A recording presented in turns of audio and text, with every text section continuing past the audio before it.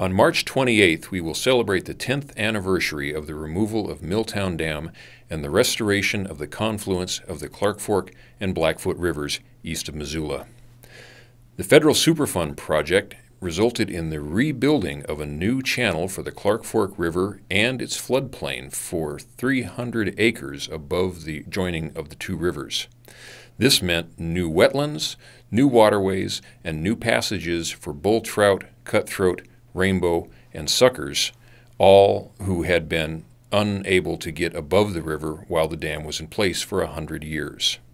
It also means that we have a new park complex, including the overlook on the bluff in the center of the screen and a picnic and river access area right below the confluence that will be open to the public on June 23rd.